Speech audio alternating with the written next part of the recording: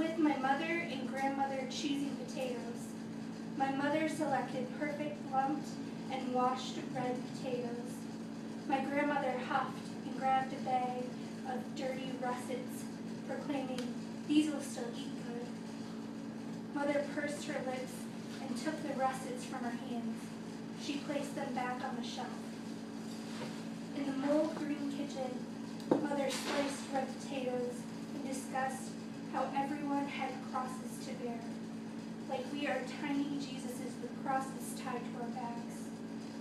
She looked past the curtains with the chickens on them.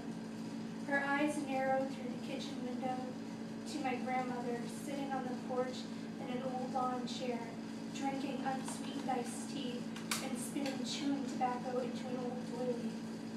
The crosses left stocking rolled its way down her leg.